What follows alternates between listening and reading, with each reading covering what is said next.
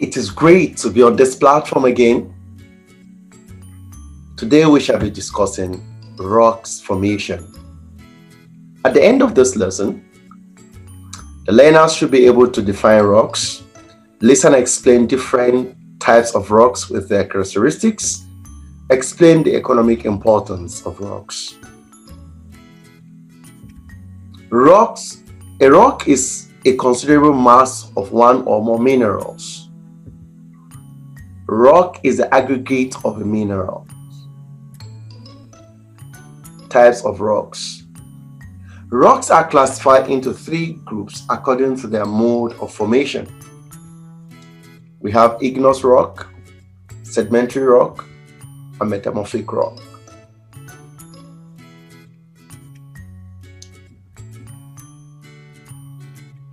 Rocks differ from one another in the following ways. Number one, texture.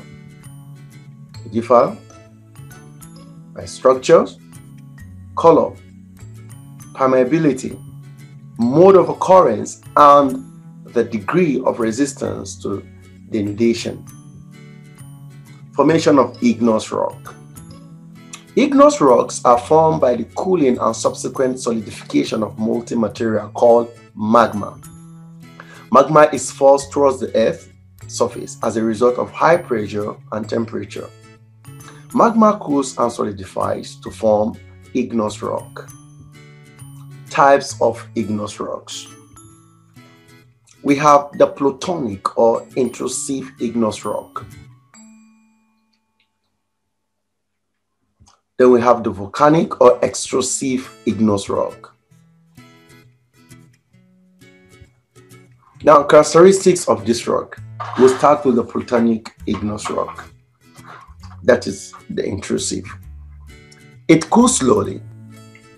It has coarse texture. It is later exposed to the surface as a result of prolonged erosion.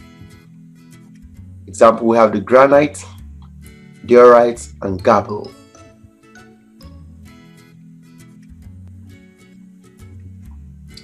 And what are the characteristics of volcanic igneous rock? Those are the extrusive igneous rock. Magma cools suddenly, unlike the plutonic, that the magma cools slowly. For volcanic, the magma cools suddenly. It is extruded to the surface by volcanic action. It is fine-grained. Example, we have the basalt. We have basalt, pumice, and obsidian.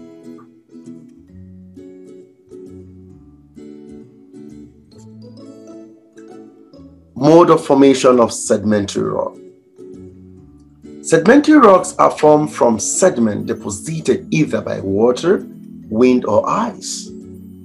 These sediments are accumulated in layers or strata. When we're talking about, from the word layers, we'll be able to know what stratas are.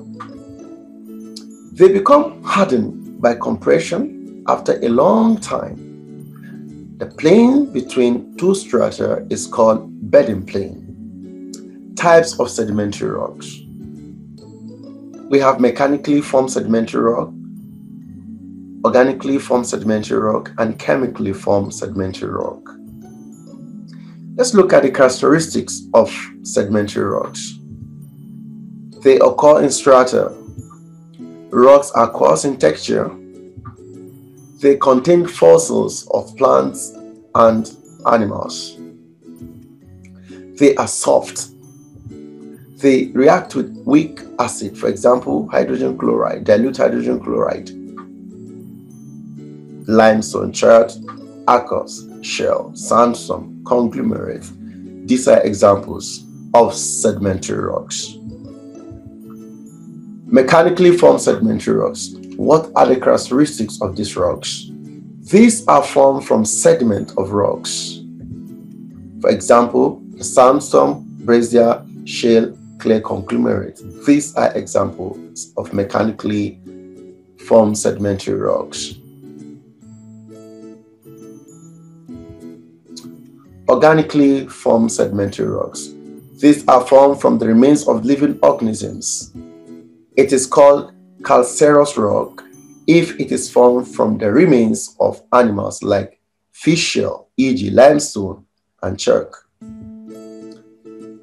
And organically formed sedimentary rock can also be called carbonaceous rock if it is formed from the remains of vegetable matter such as forests and trees, e.g. coal, peat, lignite, and petroleum. Organically formed sedimentary rocks, as an example, we have peat, lignite, bituminous coal, and anthracite. Chemically formed sedimentary rocks. These rocks are precipitated chemically from rock solutions. Example, we have the dolomite, gypsum, and sodium chloride. Sodium chloride here can also be considered as a rock salt. Formation of metamorphic rocks. Metamorphic rocks are formed by the marked transformation of igneous and sedimentary rock under influence of heat and pressure. Example of such rock, we have the Igneous, formed from granite, marble, formed from limestone, slate, formed from clay, and quartzite, formed from sandstone. Then we have the schist, formed from shale. We have the graphite, formed from coal.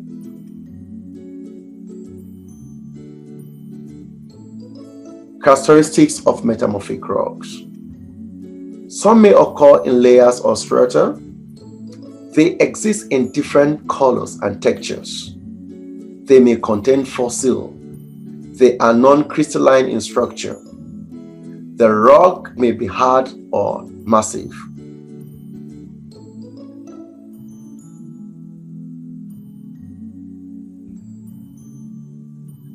Economic importance of rocks in agriculture. Rocks can be used in formation of soil. Rocks can serve as sources of plant nutrients. Rocks can be used for construction purposes. Rocks can be used for erosion control. Rocks can also serve as obstacles to farm implements. Rocks can be used for shaping of farm tools. Rocks can also be used for breaking of hard objects.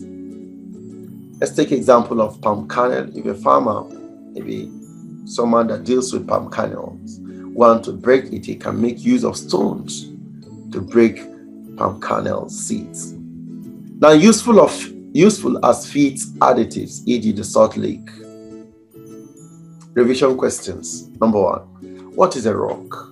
Number 2, explain formation of the following rocks: metamorphic rock, igneous rock, sedimentary rock. Number 3, list 4 characteristics for each of the following: metamorphic rock, igneous rock, and then sedimentary rocks.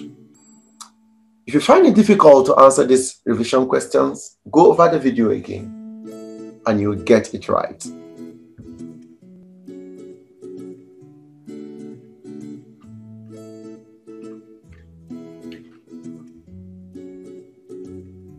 Thank you for being on this platform today.